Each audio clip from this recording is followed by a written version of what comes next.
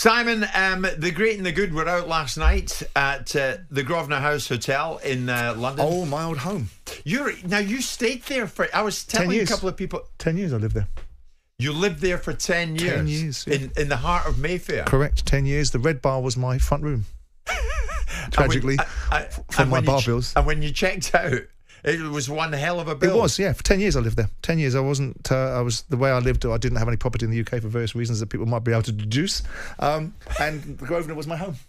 But you criticised Jose Mourinho for living in a hotel when he was up in Manchester. But I was an employer, not an employee. Oh, I see. There's a difference. Right, okay. I understand it was a 7-figure checkout bill, wasn't it? It was what it was, but it's my favourite. It's my favourite hotel.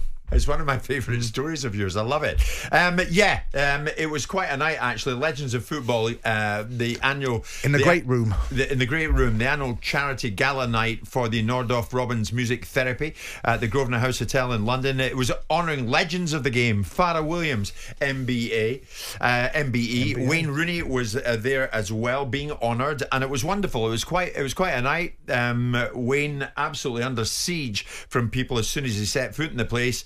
For pictures and the like. It was quite an evening, but it gave me a chance to speak to Wayne and to ask him how life was going for him as a manager at Plymouth. And you have said one or two things about Wayne in the past, but now you've conceded. I tell you what, he's doing rather well. And I put it to Wayne last night. You enjoying things at Plymouth? Yeah, loving it. Obviously, it's a big challenge going into Argyle, but I've met it head on really, and great relationship with the owner, the board, and all the staff. I think we started the season really well, so really enjoying it. And do you feel you're getting into your stride now with it? I mean, obviously the results are showing that. Yeah, no, I think the pre-season is always a big thing to have as well, and against obviously going into Birmingham City at the time potentially wasn't the best, but yeah, I've been in obviously quite early, got my signings in quite early at the pre-season, and the lads have been great, so obviously I have to give all the praise to the players because the work they're putting in and the performance they're putting in has been outstanding. Simon, all credit to him, he said this morning live on air, look, I've said some things about Wayne, but I have to say he's doing well, and that's got to be said publicly. I mean, are you happy that to a degree he's changed his tune? Oh, listen, again, sometimes, I was a young manager, and sometimes when you get criticised as a young manager, it's difficult to take at times, especially if you feel you don't deserve it. But, ultimately, it's always nice when you have nice words from anyone, really. So, yeah, hopefully I can keep proving time wrong. And this is a nice night, isn't it? Being honoured like this? Yeah, it is. It's great, obviously. It's always great when you get individual awards, and hopefully this award is a sign of what all my teammates has helped me achieve, so I'm really grateful for all my teammates as well. I'm glad we're all friends again, Wayne. We're getting there. we are getting there. And he has done well in recent games with Plymouth. Yeah. And I'd like to think that might continue because, there'll be a lot of people out there, Simon, wanting Wayne Rooney to fail as a manager. But they shouldn't. No one should want anyone to fail. No. They shouldn't. No. But that's just a fact of life. There'll be people out there that are on a managerial treadmill that can't get jobs, that think they've earned the right to have a job, not an ex-footballer that's just turned into a manager, getting jobs that they think will probably be unfair. And there's an element of fairness about that observation. But I don't think that Wayne Rooney has to prove me wrong because I don't want him to fail. I never started from that premise, so he hasn't got to prove me wrong. He's just got to be focused on what he's trying to achieve, which is to be a decent manager. Yeah. And if you give me something to criticise, I'll criticise it. If you give me something to praise, I'll praise it. And Wayne has to be praised for some of the results he's got this season because he's beaten some of the bigger sides. Sunderland were beaten by Plymouth, and they were going great guns at the time. They've got a good result against Blackburn. I don't row back from the fact that I think it's ridiculous what his owner said to me and us on the show, that I don't consider form as part of the credentials for employing a manager. I think that's illogical, but that's his prerogative. He's the owner of Plymouth Argyle. He can make whatever appointments he wants. Yeah. And at this moment in time, what there is more scrutiny, and Wayne must accept the upside of being shoehorned into jobs that perhaps his credentials haven't merited, with the downside of having the scrutiny of being Wayne Rooney in a dugout at a football club that you wouldn't expect Wayne Rooney to be part of. Yeah. Now, of course, the great and the good from the game were there last night, paying tribute to him and what he achieved, particularly as a player. I mean, there can be never any argument about his contribution as a player to English football. Oh, no argument. I mean, he is right up there. The only thing I would say best. that given his talent And given that we've seen these world-class stars like Ronaldo and Messi go deeper and longer in their careers, that perhaps Wayne could have looked after himself a little bit better so that he could have had a longer career. But if he's happy with his career, sure, that's fine. Yeah. Yeah. As I say, many gathered last night to pay tribute to Farrell Williams, MBE. Wayne Rooney, of course, being honoured as well. I had a quick word with Everton boss Sean Dyche. You and I have spoken to him in this very studio before. And Sean was interesting about speaking about the importance it is these days for a manager to be able to deal with criticism. It's a really difficult industry. You have to have that. You have to find a toughness within yourself and the resilience that is required. I think it's a learned behaviour. I don't think everyone has it, but you learn it over the years and all the knocks you get, and you have to stay resolute to what you believe. I mean, it's called leadership. It's just called leadership. Everybody seems in this world to want lots of responsibility.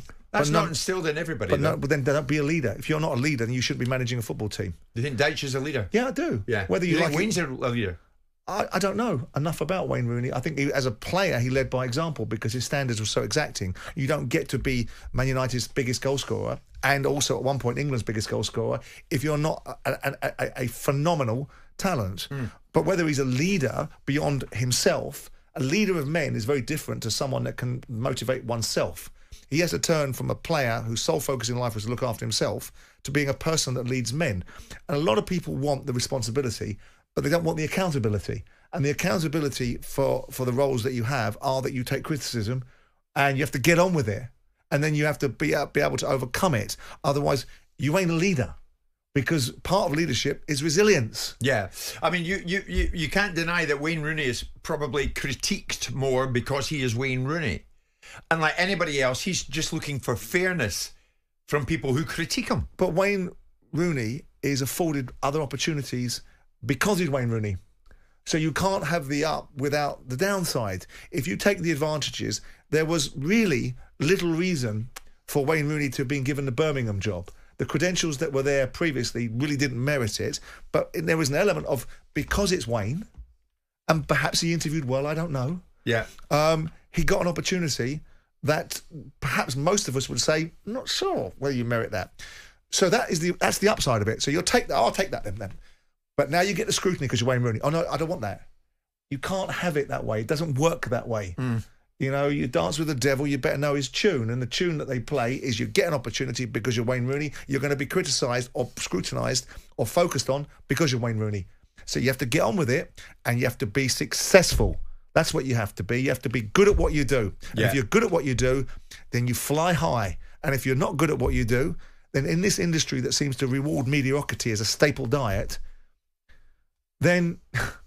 Yeah, I mean, we've seen the highs and lows with the likes of Frank Lampard, with Steven Gerrard. It would be good to have a success story regarding an English manager who also happened to be there in the game. I think the game needs it. I think we kind of need it in this business as well. I think the game needs a proper Premier League board, what it actually needs. But I actually think that what it needs is English managers to be better and to evolve and to become better.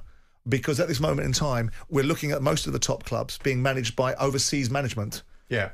And I'd like to see that change. And we can go down the Harry Redknapp philosophy of, you know, everything's being disadvantaged because my name isn't, you know, Eduardo Suarez. If I was, if I was Eddie Howe, I'd be managing Liverpool, or managing a lesser club, because that was his argument that the age-old institutional mentality of English football managers changed. All I want is the best in class. And if it happens to be an Englishman, I'll be delighted. Just for the record, what kind of manager gains your approval? Someone who's good at their job. Someone that's good at their job. And there's so many charlatans. There's so many Emperor's New Clothes out there. There's so many, I work really hard. I work dawn till dusk. Oh, do you?